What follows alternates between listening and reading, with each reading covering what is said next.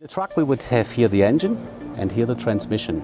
So when the truck starts, all the torque which comes from the engine is transmitted by the oil to the transmission.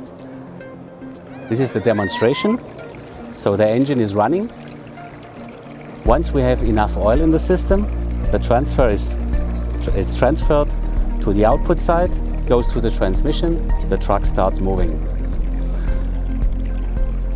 Typical application are timber trucks, construction trucks, all kind of applications where we have frequent stop and go and very precise maneuvering of the vehicle.